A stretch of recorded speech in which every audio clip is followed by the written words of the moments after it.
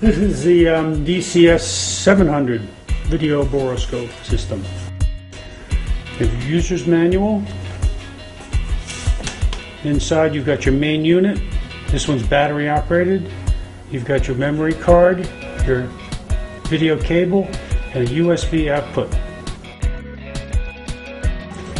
You first remove the unit. It has a protective screen on it that you can remove. First thing to do is put the batteries in. This is a battery compartment on the bottom. Push in this button. Releases the compartment. This is your negative. Your positives up. Close the container. This is your memory card. This is your USB.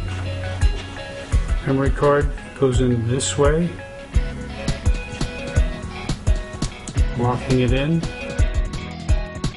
This is your record button. It's a single click to take a still picture. You hold it in to record video. This is your menu option.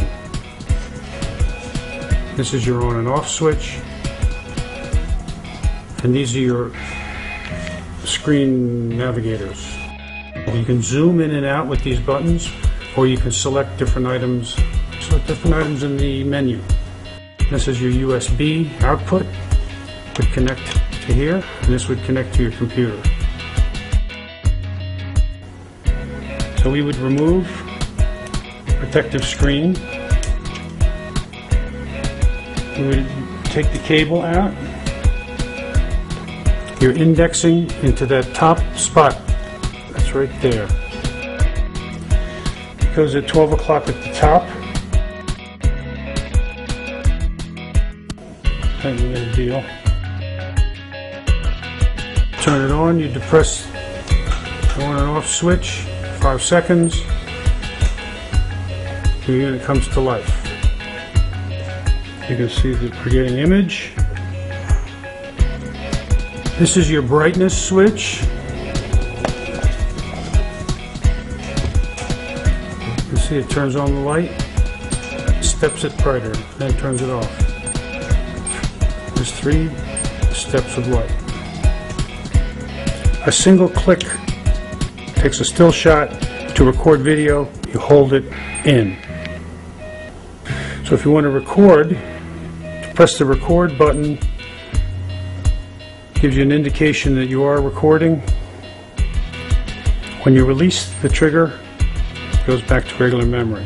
If you want to see what you just recorded, you can scroll backwards through the camera what's stored on the memory chip. This gets you into your menu.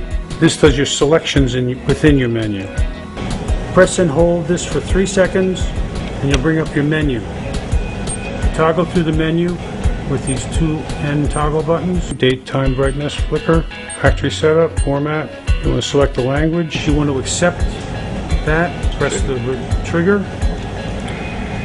Then you toggle to your language and accept it. Click the trigger again. Toggle through your screen. Date and time. You want to set the date and time. Accept that. You can toggle through. You accept the item you want to change, and then you can toggle the correct. Click the trigger again.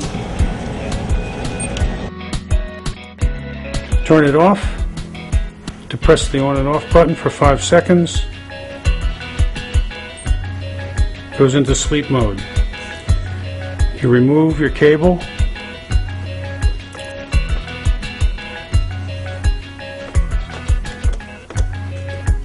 And you remove your memory card.